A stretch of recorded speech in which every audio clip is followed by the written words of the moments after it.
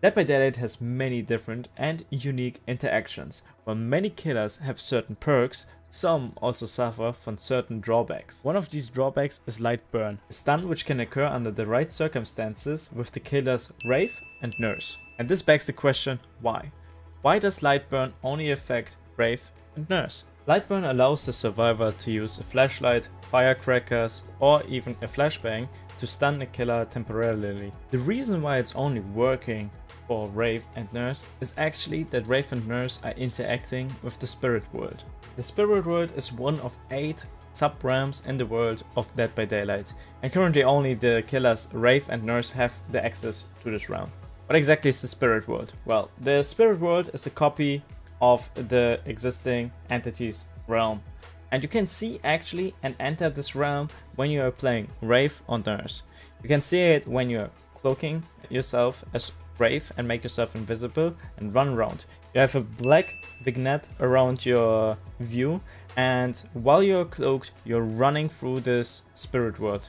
While you're uncloaking, you're actually going back to the normal world, the entity's realm of Dead by Daylight. What is special about the spirit world? While you're in the spirit world, you cannot interact with objects from the real world.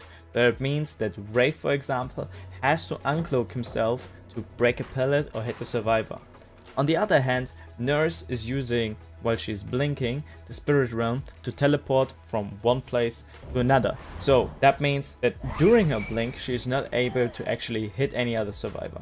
She can't just go through the spirit world, blinking through it and attack while she's doing that, but she has to go out of the spirit world, get out and then attack. Both of the killers also enter the spirit world through different means. For example, the Wraith is using his bell, called the Wailing Bell, to enter the spirit world and move freely through it. The Nurse, on the other hand, is using Spencer's Last Breath to shimmer through the spirit world and blink through it.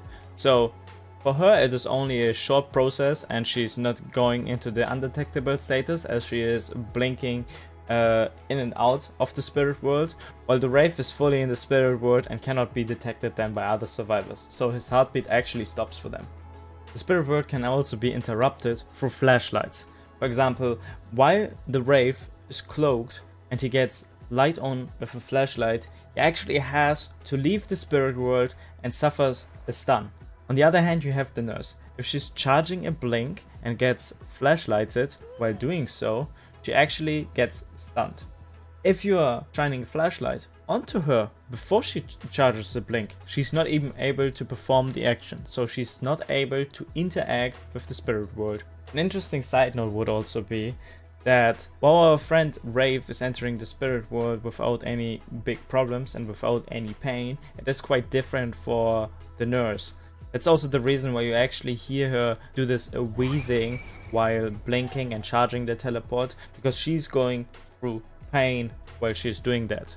But on the other hand, both killers actually feel pain while they're being dragged out of the spirit world or being interrupted and interacting with the spirit world, which is indicated by the fact that they can't even get stunned in the first place. So that was it for today's video. I hope you understand now why it's only Wraith and the Nurse who is experiencing this kind of light burn with the flashlight. And don't forget to actually like this video if you enjoy this kind of content, and also think about leaving a subscription, because I'm also making other Dead by Daylight content. Feel free also to check out my Twitch channel, it's down in the description. I would love to see some of you hang out with me, and till the next video guys, cheers.